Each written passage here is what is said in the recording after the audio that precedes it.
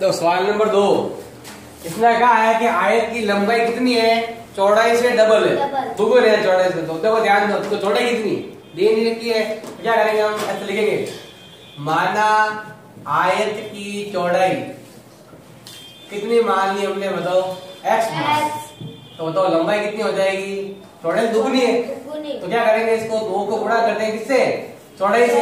चौड़ाई कितनी मानी हमने, x मानी, तो लंबाई कितनी आ गई आपके 2। इसने कहा आयत का क्षेत्रफल और चौड़ाई के संबंध में हमें क्या बनाना है, ग्राफ बनाना है।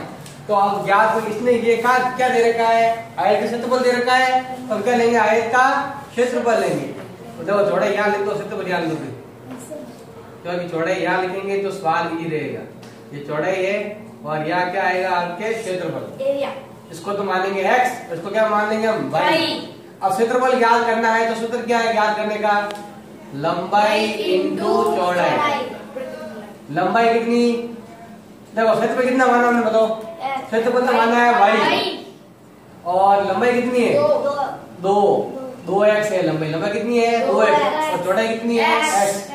तो बताओ y का मान क्या आ गया आपके, 2x स्क्वायर। अब y का मान कितना है बताओ, 2x स्क्वायर, यही है। अब y का y, जहाँ x लिखा हुआ है वहाँ हमने चौड़ाई को क्या मान लिया, माना 1 या माना कितना 2 माना। अगर 1 मानेंगे तो यहाँ 1 लिखेंगे, तो कितना उतरा बताओ, 2 एकम 2। अगर मैंने यहाँ 2 माना तो यहाँ भी कितना आएगा 2, तो यहाँ 2, यहाँ 1 लिखा, अब क्या लिखेंगे, यहाँ पर हम 2 लिखेंगे। तो y का मान हो जाएगा आपके 2 दूनी 4, 4 दूनी 8, तो 8 कितना पड़ गया, ये 7 और ये क्या है आपके 8। तो देखो माना यहाँ पर लंबाई ये कितनी मान ली हमने 1, तो क्षेत्रफल कितना आएगा आपके 2 आया। अगर चौड़ाई 2 मानी तो क्षेत्रफल कितना आया आपके 8 आया, क्योंकि अगर चौड़ाई अगर 2 है तो लंबाई कितनी है उससे डबल, लंबाई कितनी है 4 तो है लंबाई और 2 है चौड़ाई, गुणा करें कितना आएगा 4 दूनी 8, तो कितना आएगा 8 आएगा।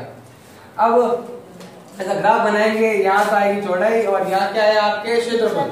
सबसे पहले देखो x का मान 1 है और y का मान कितना आया 2, यहाँ से तो 1, इधर से कितना है 2, इधर से 2, इधर कितना आया 8। ऐसे क्या बनाएंगे, ग्राफ बनाएंगे लाइन खींच कर, जो भी है आप इसके ऐसे ग्राफ खींच सकते हो। आगे समझ ये वाला, ऐसे ग्राफ बनाना कर लो कैसा, ये 1 तो ये 2, ये 2 तो ये कितना आएगा 8। अब ये वाला देखो, इन तीनों में से ही कोई एक सवाल आप हर साल बोर्ड में आता है, वो भी 6 नंबर का आता है, 6 या 5 कम से कम बोर्ड में आता है। सिंपल है, सीधी लाइन आएगी बिल्कुल हर बार, यहाँ स्टार्ट होगी सीधी लाइन बिल्कुल। कैसे देखो, यहाँ से लिखना है समय और यहाँ क्या लिखना है हमें, साधारण ब्याज। हाँ तो देखो ध्यान दो, यहाँ लिखेंगे 0। अब देखो सबसे पहले यहाँ 1 तो यहाँ कितना है 60, यहाँ 1 तो यहाँ कितना है 60, ये 2 तो यहाँ कितना है 120, ये 3 तो ये कितना है 180, ये 4 तो ये कितना है 240।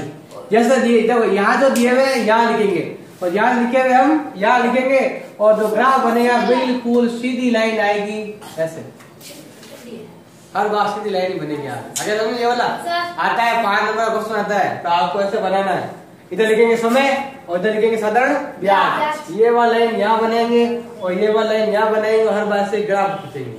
अब यहाँ पर ये जो समय दे रखा है वो यहाँ बनाएंगे और दूरी के लिए हम यहाँ लाइन खींचेंगे, ग्राफ बनाएंगे।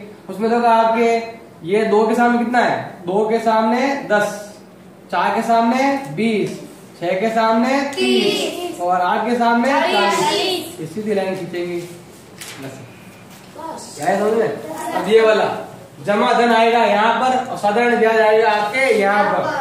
ये 1000 तो ये कितना है 80, ये 2000 तो ये कितना है 160, ये 3000 तो ये 240 और ये 4000 तो 320, ये 5000 तो ये हो गए 400। बिल्कुल सीधी लाइन आएगी, बनाओगे तो सीधा ऐसे ग्राफ बनाना। आगे समझ में, बनाओ बैठ बैठ ग्राफ।